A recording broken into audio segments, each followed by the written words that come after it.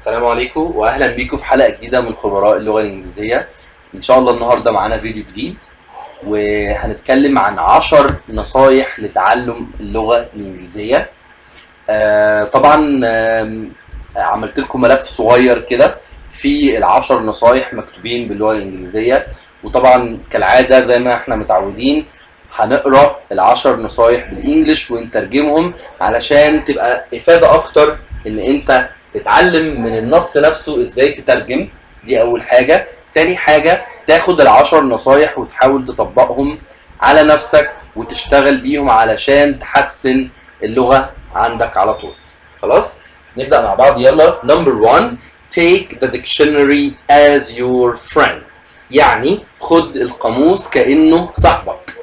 install a bilingual dictionary and an English dictionary، يعني حاول يكون على تليفونك دايما قاموس ثنائي اللغة، يعني بالنسبة لنا عربي انجليزي انجليزي عربي. لو في كلمة واقفة معاك باللغة العربية ترجمتها للانجليش او العكس، حاول ان انت تستخدم القاموس ده. try to get the meaning of the word first from the English dictionary، يعني حاول ان انت تجيب الاول معنى الكلمه اللي انت مش فاهمها من القاموس الانجليزي. ده ليه؟ علشان لو قدرت ان انت تفهم الشرح باللغه الانجليزيه للكلمه الانجليزيه فدي حاجه عظيمه جدا جدا جدا، وده معناه ان انت مش محتاج تترجمها عربي، وده هيسهل عليك الموضوع اكتر. If you find it hard to read the explanation, then use the bilingual dictionary to know what the word means in your language. لو لقيت الموضوع صعب انك تقرا شرح اللغه الانجليزيه للكلمه، استعمل قاموس ثنائي اللغه علشان تبدا تفهم معنى الكلمه باللغه العربيه. النصيحه الثانيه listen to anything in English. It actually doesn't matter what you are listening to in a conversation, in a movie, a song, an academic lecture, as long as you are a beginner who is trying to learn the language. يعني مش مهم انت بتسمع ايه، انت بتسمع محادثة، بتسمع فيلم او بتشاهد فيلم، بتسمع اغنية، بتسمع محاضرة اكاديمية، على طول ما انت beginner بتحاول تتعلم اللغة، بتحاول تتعلم الاساسيات. خلاص كده كل الكلمات الأساسية موجودة في كل محادثة هتسمعها، مش مهم نوع المحادثة اللي أنت هتسمعها، كل محادثة فيها حاجات أساسية بتتكرر. خلاص مهما كان نوع المحادثة، يبقى اسمع أغاني، اسمع أو تشاهد أفلام، اسمع conversation، اسمع حتى محاضرات أكاديمية. خلاص لأن الكلام الثابت فيها بغض النظر عن المصطلحات اللي ممكن الواحد ما يكونش فاهمها، الكلام متكرر. خلاص. النصيحة الثالثة read whatever your eyes catches in English، يعني اقرا اللي عينك تقع عليه في اللغة الإنجليزية. take your dictionary with you, read and translate and later memorize these words. خلي معاك الديكشنري على الموبايل، انت ماشي مثلا لقيت مثلا يافطة مكتوبة باللغة الإنجليزية، طلع الديكشنري ترجم الكلام بتقول ايه.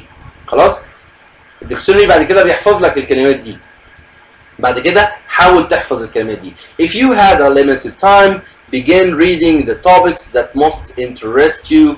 It will keep you eager.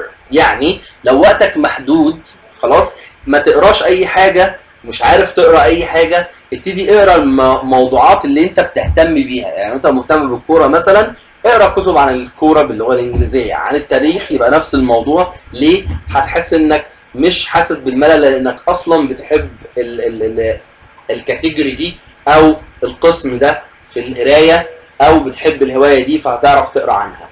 خلاص. when reading English remember read aloud، يعني لما تيجي تقرا لغه انجليزيه افتكر دايما انك تعلي صوتك. make your ears hear what you say، يعني تخلي ودانك بتسمع انت بتقول ايه.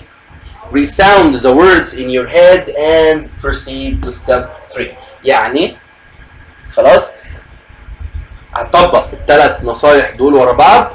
خلاص هتقرا الحاجه اللي انت مش فاهمها وتترجمها، خلاص، وبعدين ترجع تقرا تاني وتعلي صوتك، وبعدين ترجع تعيد الكلمات تاني اللي انت سمعتها، خلاص، وترجع 3 خطوات من الاول. النصيحة الرابعة a guide, a teacher and friend. حاول دايما يكون عندك حد بيرشدك للصح في اللغة الإنجليزية، مدرس متمكن أو صديق خلاص من دولة أجنبية يقدر يساعدك. Go online, make friendships with English native speakers. Talk to them on call, listen to how they speak the language, ask them to correct you. يعني اطلع اونلاين او ادخل اونلاين، حاول تتعرف على اصدقاء من اللغه الاصليه بتاعتهم من اللغه الانجليزيه، اتكلم معاهم، اعمل كولز معاهم، اسمع ازاي بينطقوا اللغه، واسالهم كمان ان هم يصححوا لك الكلام لو بتنطق حاجه غلط. طبعا الشات ان احنا نتعرف على ناس ما عادش موضوع صعب، موضوع سهل جدا عن طريق الفيسبوك او الماسنجر. خلاص تمام. او لو عندك مدرس تثق فيه طبعا حاول ان انت طبعا تساله ان هو يساعدك لو عملت اي مشكله. النصيحه الخامسه grammar isn't the ultimate goal. يعني القواعد مش هو الهدف النهائي. Don't stress yourself on using every single grammar rule. The basic grammar will do you good. يعني ما تقصوش على نفسك قوي ان انت تتعلم كل قاعده في قواعد الجرامر، لان القواعد الجرامر الاساسيه خلاص هتساعدك ان انت تتكلم. ما انتش محتاج جرامر صعب وحالات شاذه في كل قاعده والكلام ده، وان انت تدرس جرامر بقى زي نظام ثانويه عامه والكلام ده. لا، كفايه ان انت تعرف تفرق بين الماضي والحاضر والمستقبل بس. Especially when you know that native make a lot of grammar mistakes, don't stress over it. يعني خاصة لو عرفت ان الاجانب المتحدثين الاصلي الامريكان والبريتش بيعملوا غلطات في الجرامر، ما تقفش عندها، ما تقفش عندها. خلاص كده تمام. Number 6 the English letters are not always spelled the same. خلي بالك دي حاجة مهمة جدا. حروف اللغة الإنجليزية ليست دائما تنطق بنفس الطريقة. عندنا مثلا حرف السي ساعات بتنطق سي ساعات بتنطق كي. فبيقول لي هنا car and nice. كلمة car كلمة nice has the letter C spelled differently. يعني فيها حرف السي بينطق بطريقة مختلفة. Bear in mind that this is normal in English. يعني خلي بالك ان دي حاجة طبيعية جدا في الانجليش. خلاص؟ بالرغم ان بعض اللغات بيبقى فيها الحرف بصوت واحد زي اللغة العربية، السين هو سين خلاص، انما عندنا في الانجليش السي ممكن سي ممكن كي. خلاص كده تمام. However some languages do represent، بعض اللغات تمثل a single sound for each letter. Engage do not study. يعني ايه engage do not study؟ يعني دايما مارس، ما تتعلمش اللغة الإنجليزية بغرض الدراسة، حاول تمارس اللغة. engage in learning language do not just study it. مش بس تدرسها. talk with people، اتكلم مع الناس. travel to English speaking countries، سافر دول تتحدث اللغة الإنجليزية. go online، اطلع أو ادخل online. watch movies، listen to songs. don't just sit and read a conversation book when your ear doesn't know the right sound. ما تقعدش تقرا كتاب محادثة وانت مش عارف المحادثة دي بتتنطق ازاي. النصيحة الثامنة follow a native English tutor. When it comes to learn English, always focus to learn the language from a native English teacher. دايما حاول تتعلم اللغة من مدرس native، يعني مدرس أمريكي أو بريطاني. There are hundreds of English native teachers and tutors available on YouTube. يعني في مئات من المدرسين المتحدثين الأصليين للإنجليش موجودة على ناس موجودين على يوتيوب، فيسبوك.